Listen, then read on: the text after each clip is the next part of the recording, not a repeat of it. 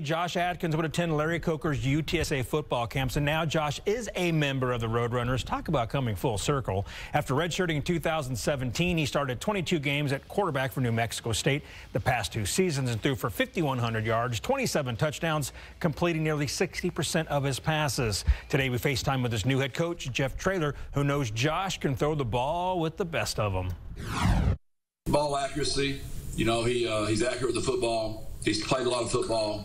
He makes quick decisions. He's a better athlete than people think he is. He can run around with his feet. So a lot of experience, a lot of character, a lot of IQ. Loves UTSA, loves San Antonio.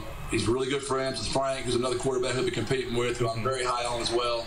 And I know that he'll get along with Lowell and Sutton and JoJo.